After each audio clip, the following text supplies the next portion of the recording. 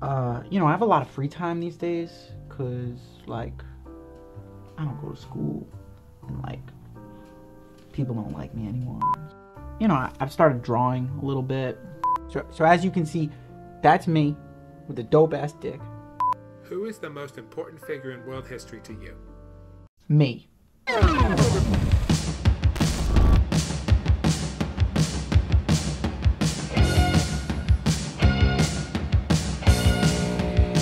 Would you believe that this is a 32-year-old Pulitzer Prize-winning journalist?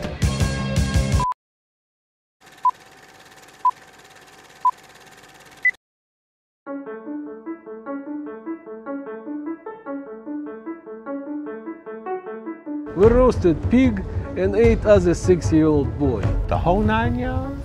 That's ejaculating. My homeboys, I just read about this whack shit that happened on the moon like 40 years ago.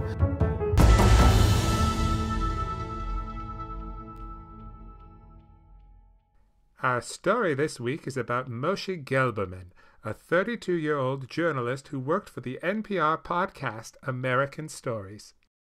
Reporting on neo-Nazis on the internet, this is Moshe Gelberman. This week, we're sponsored by 6 different mattress companies. In alphabetical order, they are Alice Mattress, Candy Mattresses, Double Heel. Moshe was ready for his next challenge. He wanted to investigate the psychological strains of social media on the youth of today. He decided the best way to do this would be to go undercover as a teenager. He enrolled at Fort Lee High School as an 11th grader, and the journalism began. He definitely looked older, and he was weirder. Like, he kept asking me what my favorite episode of Will and Grace was. One time I asked if I could go over to his house to work on a project, and he just said, "I'm an orphan," and ran away. Moshe was entrenching himself in high school culture. He saw that all his friends were using Instagram, so he downloaded the app and gave it a go. His early streams were not successful. Hey everyone, Moshe here. What does everyone think about the Armenian genocide? But then one day, Moshe saw that some of his classmates were submitting videos for a rap music contest. He wanted to fit in, so in his bedroom, he threw together a beat and uploaded it to YouTube under the name Rapzilla. Just a younger thug. Rapzilla! To all my fellow teenagers out there, I'm just like you. Mom, stop packing my lunch, bitch. Stop sending me to private school. Dad, stop telling me I can do anything, cause I can't be an endocrine surgeon like you. I use naughty words to describe my women that start with B and end in itches. And if you couldn't tell from the clues provided, that word is bitches. You are too sexy. Yeah.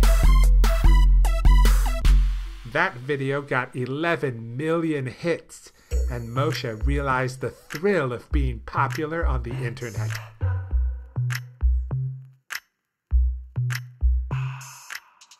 Yo, what up, internet? Rapzilla here. What the shit's going on with my parents? Yo, I love smoking weed. Moshe became a phenomenon on social media. He was getting likes by the millions. He even secured a sponsorship with Axe body spray. And he became addicted. He no longer responded to Moshe. It was just Rapzilla. And to be honest, I thought that was cool. He was so inspirational. And his catchphrase, "Eat my dick shorts," that was so funny. Eat my dick shorts. Eat my dick shorts. I'm in synagogue, but eat my dick shorts. I mean, looking back on it, I had no idea what it meant or why he kept saying it, but at the time I thought it was funny. He had this raw energy about him that frankly we found very disconcerting.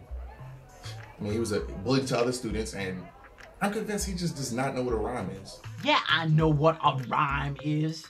It's just like, when you have a word and then another word, like sick and bitch. And he's like, buh, like sick and bop. No, those don't rhyme. And they're like together and like sick and like sick. in retrospect, it's confusing. Does Rapzilla not know what a rhyme is, or does this 32-year-old journalist not know what a rhyme is? Because that just wouldn't make any sense. Rapzilla was everywhere. Everywhere, that is, except at home with his wife and 4-year-old daughter. We spoke with his wife. Is this about my ex-husband? That fucking idiot. I don't want to talk about it. How does nobody notice that he's not 17? To watch a kid rise like that, like a motherfucking phoenix, it was... I'm sorry, my heart's just not in it, man. As you know, my girlfriend broke up with me, and... I mean, I don't even know if I'm qualified to talk about any of this stuff. Like, what do I know about hip-hop? Adam, you are the voice of your generation. You have an obligation to speak your mind. Sorry, it's just not coming. Moshe was dead, and from his ashes rose Rapzilla with a baseball cap and a crazy voice. His TikTok blew up. Hey, what's up, Mozilla heads? I just heard about this WD-40 challenge that's been going around for lung cancer awareness. Drop a like if you want me to do it. What up, Mozilla heads? You guys nominated me to do the WD-40 challenge, so I got my can of WD-40 right here, and we're about to go chug this whole motherfucking can. Let's do it! Hey guys, I just woke up from a 3-month coma, and I'm telling everyone, don't do the WD-40 challenge. It is not worth it. Rapzilla had become a legend. But once you become a legend, secrets can't stay hidden for long.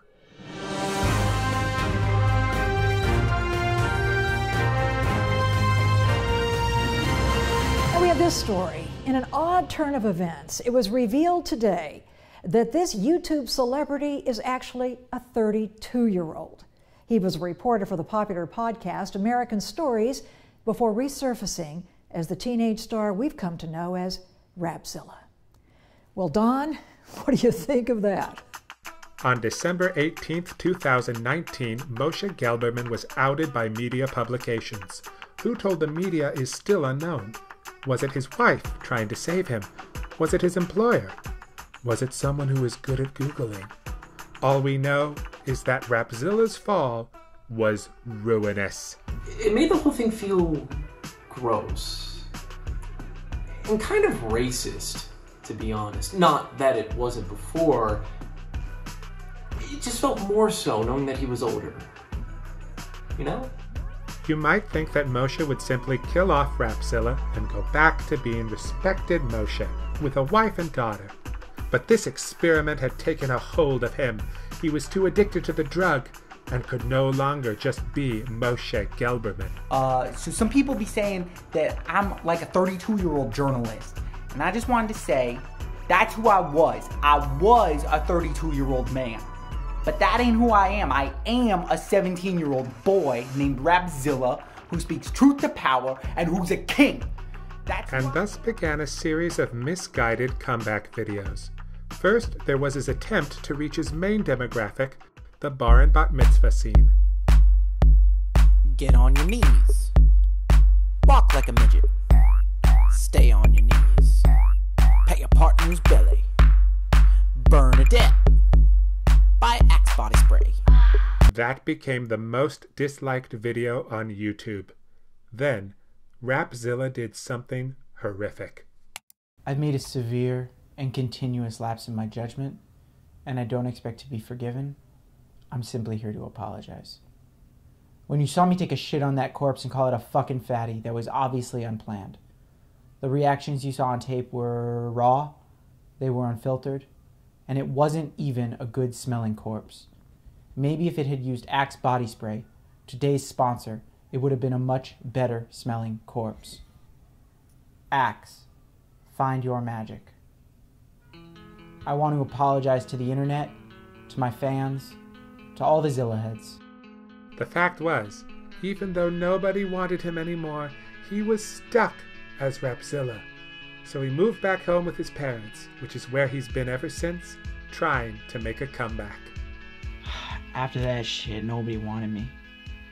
I tried climbing the charts with a new book I wrote. If I did it, where I go in depth of what would have happened had I been the one to kill Nicole Brown Simpson.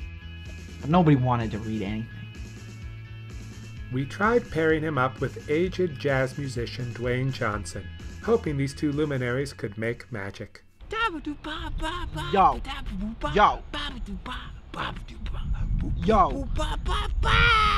This ain't working, this ain't working, this ain't working. No, this ain't working.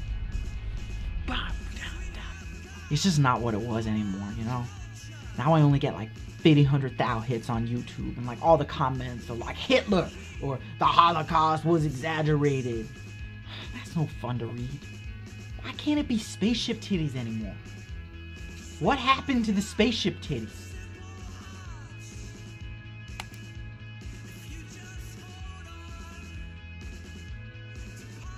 What happened to spaceship titties indeed? The last words of a brilliant young man. Join us next week for another tragic installment of Untold Genius.